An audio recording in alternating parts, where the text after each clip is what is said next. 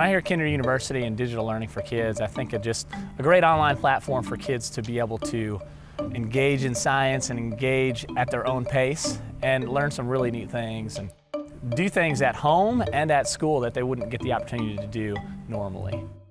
It ties in really nicely because in our immersion program in the district, our focus at K-5 is math and science. So it's a perfect fit for our German immersion program, especially because they get the German language, German literacy, and then math, science, technology, engineering, all that in one. So it's exactly what we need. Weil man das halt auch auf Englisch machen kann, mit dem MINT-Lehrer dann oder STEM-Teacher.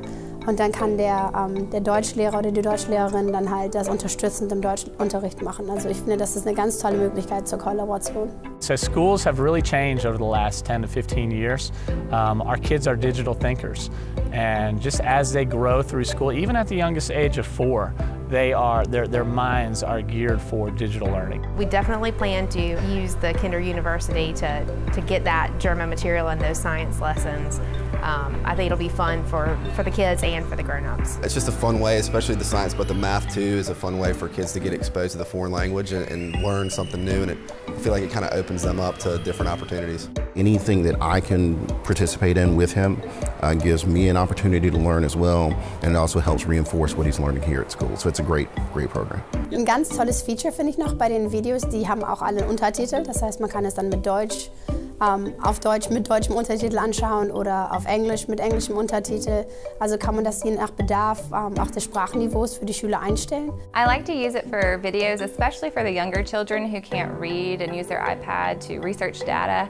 And so it's really nice to be able to have it and let them see things that they may not have seen in their normal everyday life, and then connect it to what they're learning here in the classroom and their hands-on activities.